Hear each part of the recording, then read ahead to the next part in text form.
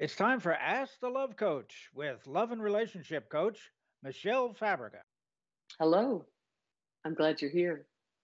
Michele, here's our next letter. My 26-year-old daughter is involved with a man about her age that her father and I really don't like. He's got some piercings and a few tattoos. I hate to sound judgmental, but he just seems very odd to us.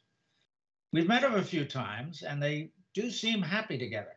However, my daughter is now considering moving in with him soon. What should we do?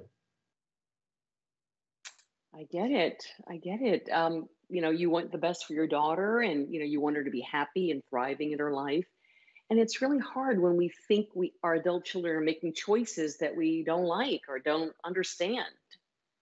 That said, here's my best response to you is to stay on your own side of the net, or you could say stay in your own lane, right?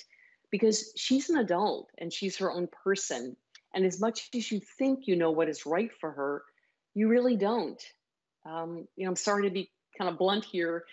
Believe me, I have daughters, so I'm regularly relearning this lesson.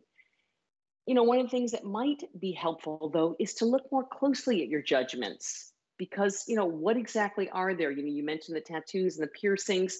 We're often uncomfortable when people are different from us.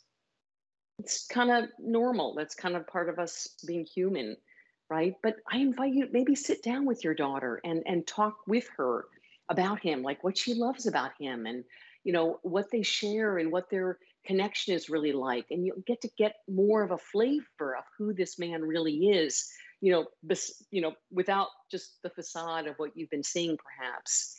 And see if you can stay open and curious to him and to their relationship.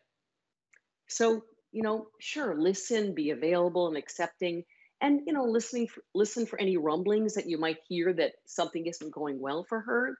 But generally, you know what? If she's happy, trust that. To submit your question for Michele, contact her at celebratingact2.com/ask.